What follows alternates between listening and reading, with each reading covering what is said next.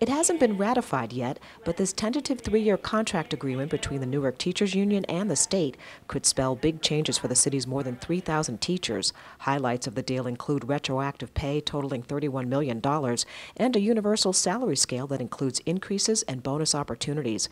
But the most significant change is a new pay-for-performance system that rewards good teachers, something the governor has been calling for since he took office. The opportunity to put in place, a rigorous and effective evaluation system where we reward excellence is terrific, and to do so with the input and participation and voice of teachers, to me, will only ensure that it's more effective.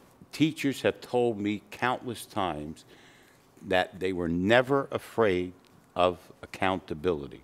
They were never afraid of the evaluation system. Teachers will have a voice in the new evaluation system. Each school's peer review team will include a teacher, school administrator, and principal with equal power.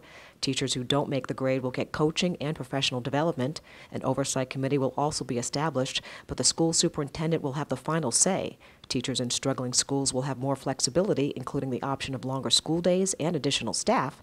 The $100 million grant from Facebook founder Mark Zuckerberg will help pay for teacher bonuses and back pay. During these economic times, I think the monetary deal is a very fair and equitable deal. I think that bringing in peer review will be the future of the union, and I think, long after I'm gone, I hope that this initiative grows. The tentative agreement marks another chapter in an ongoing plan to overhaul the state-run school district.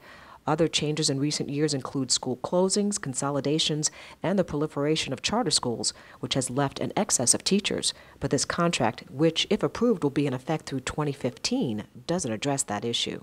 The contract is expected to be ratified on October 29th. Implementation could take several months. For NJ Today, I'm Desiree Taylor in Newark.